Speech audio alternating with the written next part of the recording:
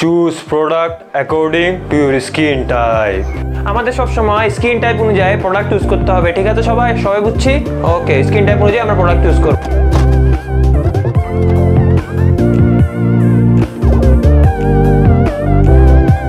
আরে ভাই, skin type অনুযায়ী প্রোডাক্টটা চুজ করবই, কিন্তু আমাদের স্কিন টাইপটা কি আমাদের তো সবার আগে সেটা জানতে হবে।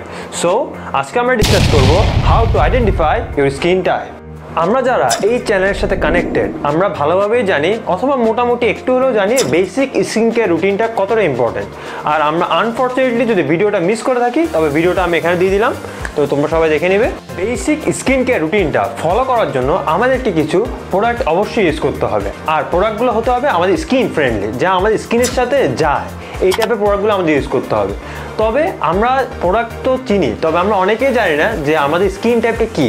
আজকে আমরা এই বিষয়টা সম্পর্কে কথা বলবো, আর কিভাবে করে আমরা আমাদের স্কিন টাইপটা চিনতে পারবো এই বিষয়ে একটা প্র্যাকটিক্যাল ছোট টেস্ট দেখব। তবে স্কিন টাইপটা জাজ করার আগে আমাদেরকে কিছু বিষয় অবশ্যই জানতে হবে, যেটা হলো স্কিন টাইপ কয় ধরনের। স্কিন টাইপ কেউ বলে 3, কেউ বলে 4, কেউ 5, এবং ক্ষেত্রবিশেষে 16 থেকে 17, 18 ধরনের হয়ে থাকে। তবে আমরা 5 ধরনের স্কিন টাইপ আছে এই লজিকটা বেছে নেব। তাহলে আমাদের স্কিন টাইপ কী দাঁড়ায়? ড্রাই, সেন্সিটিভ, নর্মাল, অয়েলি আর কম্বিনেশন। আরেকটা কথা হলো, আমরা আজকে স্কিন টাইপটা টেস্ট করলাম, তারপর আমরা কোনোদিনই টেস্ট করলাম না আর আমাদের স্কিন টাইপটা একই থাকবে তা কিন্তু না। আমাদের skin টাইপটা health, age, pollution, smoking ইত্যাদি কারণে কিন্তু প্রচুর চেঞ্জ হয়। সো আর টেম্পারেচার অনেক বড় একটা রোল প্লে করে, যেমন সিজন চেঞ্জিং কিন্তু আমাদের স্কিন টাইপের উপর একটা প্রভাব ফেলে। তাই আমাদের স্কিন টাইপটা কিন্তু সবসময় একই রকম কখনোই থাকে না। হোম কোয়ারেন্টাইনে থেকে বাসায় বসে কিভাবে করে আমরা স্কিন টাইপ সম্পর্কে জানতে পারবো আর আমাদের স্কিন টাইপটা কি তা বুঝতে পারবো, without further delay you better subscribe and click the bell notification. আর যদি বেসিক স্কিন কেয়ার রুটিনটা এখনও না দেখে থাকো, চেক ইট আউট দেয়ার। প্রথমত আমাদের ফেসটা খুবই ভালো করে ওয়াশ করতে হবে সার্কুলার মোশনে একটা ভালো পিএইচ ব্যালেন্সড ফেস ওয়াশ দিয়ে। তারপর আমরা কোনো প্রকার ময়শ্চারাইজার বা কোনো প্রকার স্কিন প্রোডাক্ট অথবা মেকআপ কোনো কিছু ইউজ করা ছাড়া 3 থেকে 4 ঘন্টা একটা রুম টেম্পারেচার, মানে যেই রুমের টেম্পারেচারটা 25 থেকে 30 ডিগ্রি সেলসিয়াস, ওরকম একটা রুমের ভিতর ওয়েট করুন। এখন আমাদের আসল স্কিন টাইপ আইডেন্টিফাইং প্রসেসটা শুরু হবে। আমরা প্রথমে একটা এরকম পেপার ন্যাপকিন নিব, আর পেপার ন্যাপকিনগুলোকে ঠিক একটু পিস করে কাটবো।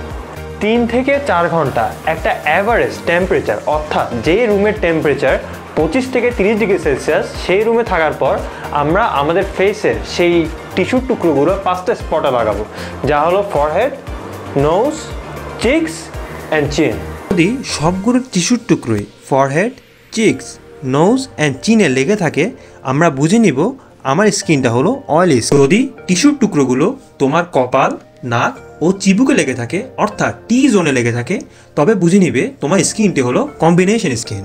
যদি সবগুলো টিস্যুর টুকরো মুখে লাগানোর সাথে সাথেই মুখ থেকে পড়ে যায়, তবেই আমরা বুঝবো আমার স্কিনটা হলো ড্রাই স্কিন। যদি কিছুক্ষণ লেগে থাকার সাথে সাথেই টিস্যুর টুকরোগুলো মুখ থেকে পড়ে যায়, তবে বুঝে নিব আমার স্কিন হলো নর্মাল স্কিন। আচ্ছা, বাই দ্য ওয়ে, এগুলো লাগাবো কীভাবে? এগুলো কি কেন থাকবে? না, থাকবে না, এগুলো থাকবে না এভাবে। আর আমাদের যাদের স্কিন অল্পতে রিয়্যাক্ট করে ফেলে, অর্থাৎ ইচিং, ড্রাইনেস, রেডনেস, কোনো প্রোডাক্ট ইউজ করলে হঠাৎ করে ইচিং শুরু হয়, তাহলে আমরা বুঝে নিব তাদের হলো সেন্সিটিভ স্কিন। স্কিন টাইপ অনুযায়ী আমাদের কোন ধরনের প্রোডাক্ট চুজ করা উচিত সেই নিয়ে একটা বেসিক ভিডিও এই চ্যানেলে অবশ্য আছে, সো আমরা চাইলে ওটা দেখে নিতে পারি। আর আমাদের স্কিন টাইপ অনুযায়ী কিন্তু প্রোডাক্ট চুজ খুবই ক্রুশিয়াল, সো আমাদেরকে অবশ্যই এই বিষয়ে সতর্ক থাকা উচিত। So that's it, my people. Stay safe, stay home. I know you love this video so much, so just give me a thumbs up, leave a comment, subscribe, and don't forget to click the bell notification. This is Samiur Rahman, always in your service. Got the sweetest disposition, one gets best. Who never starts an argument, who never shows a bit of temperament.